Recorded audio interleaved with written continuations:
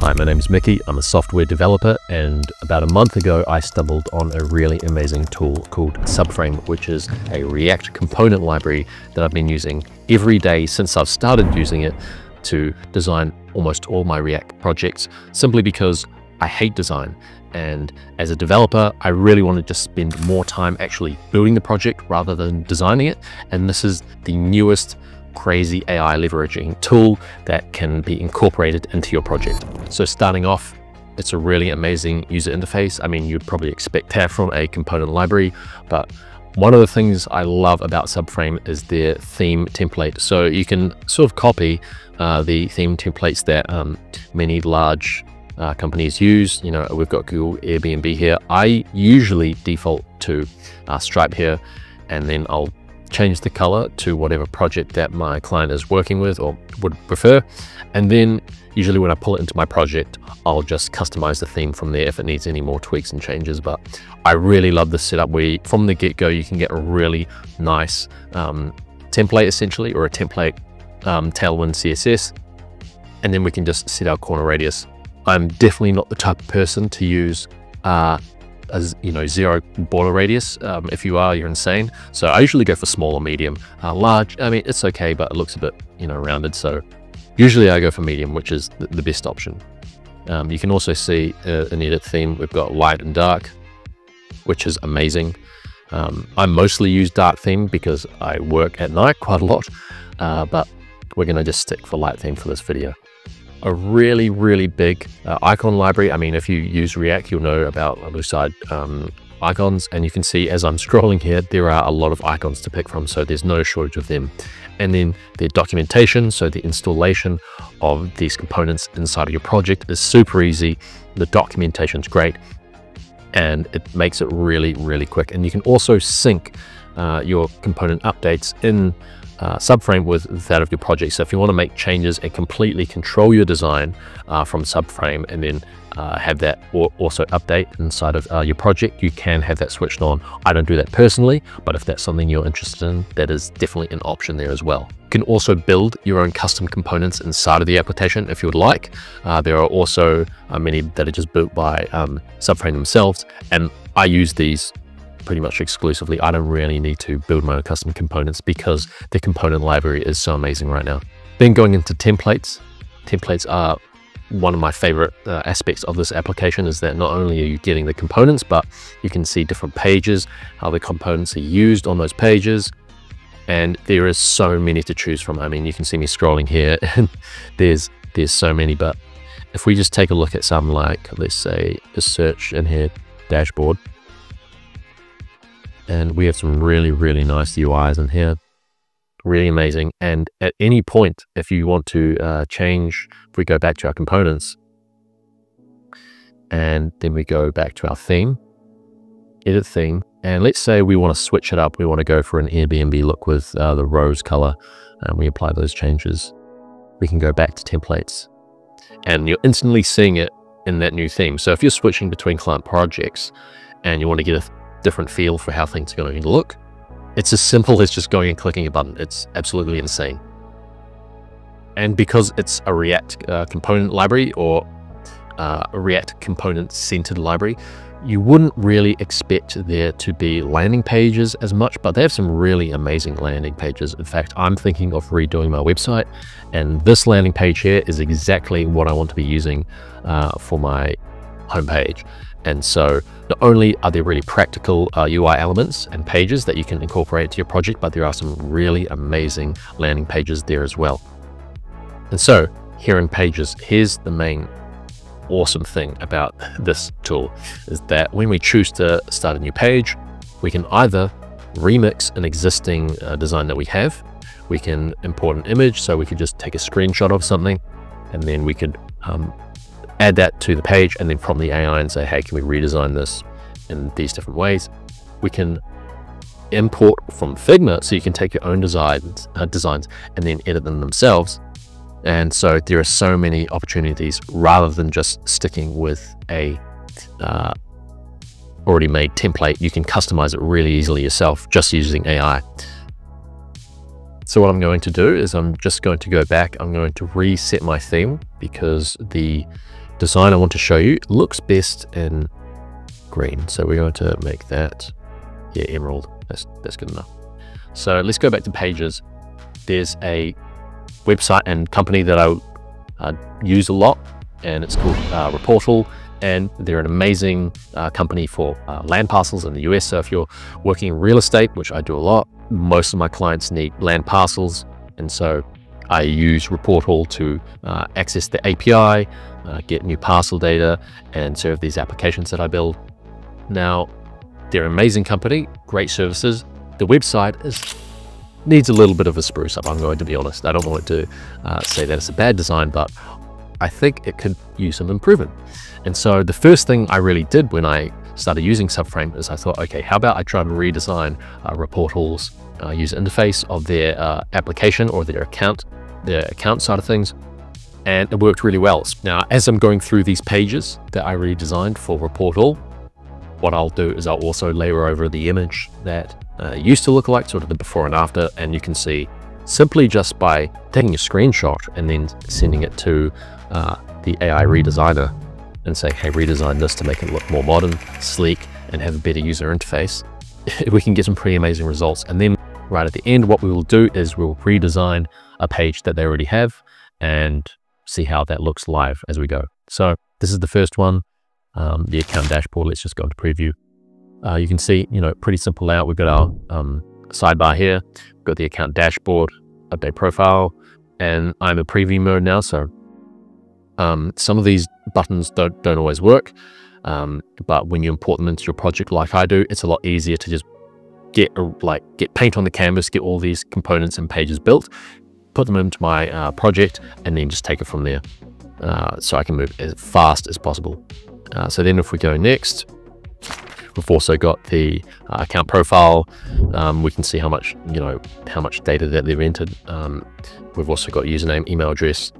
All these details a lot smoother and cleaner than the previous layout. And one of the things I did notice with Reportal's UI is sometimes there was a lot of inconsistencies with border radius, colors.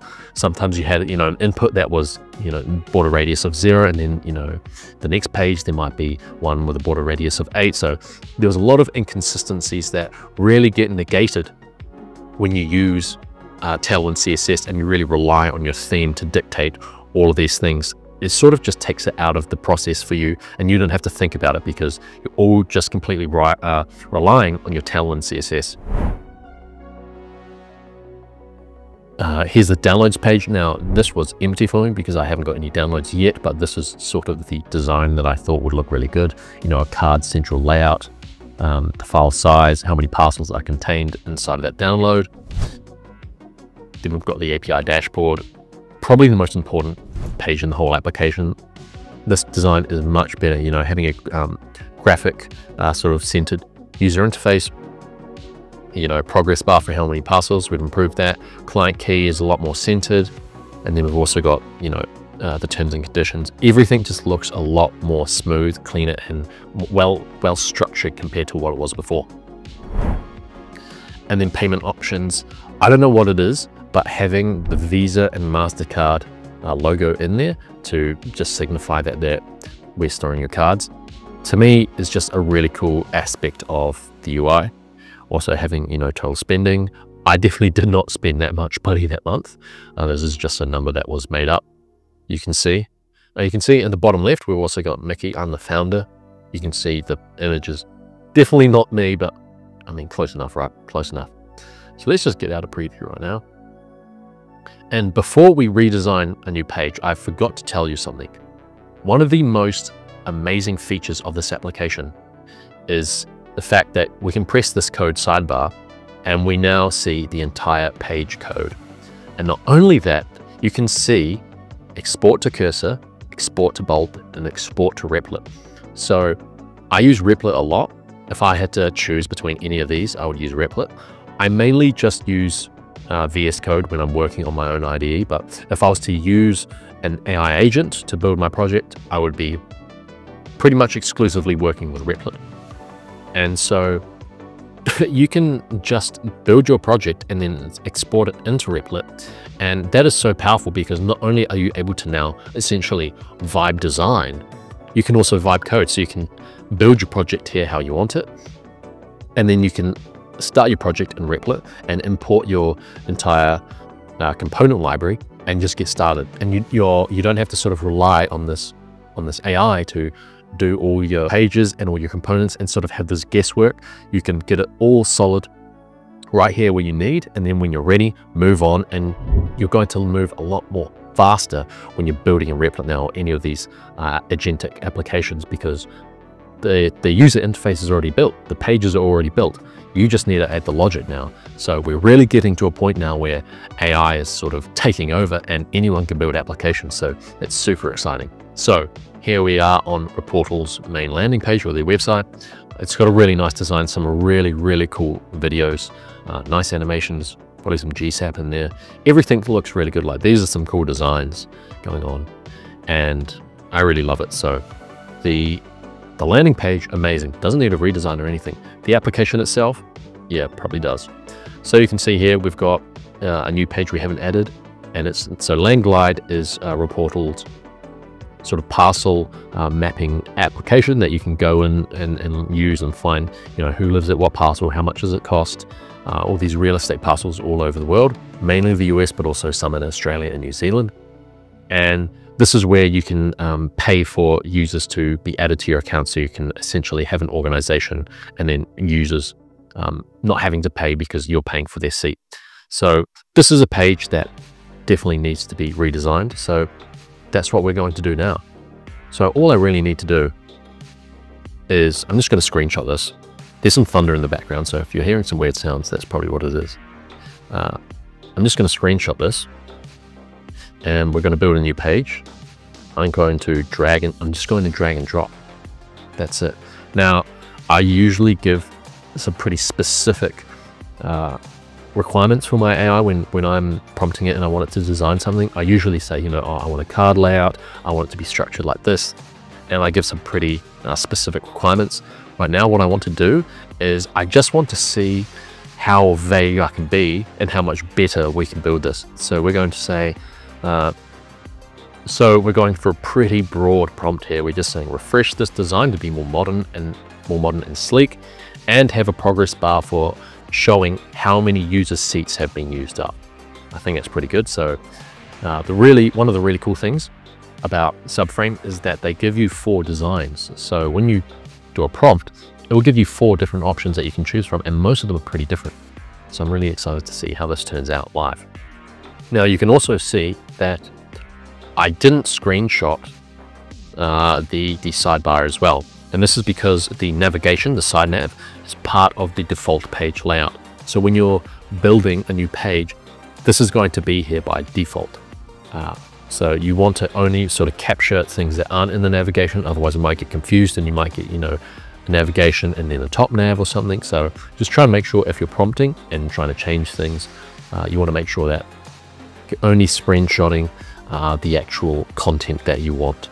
The nav's already going to be there.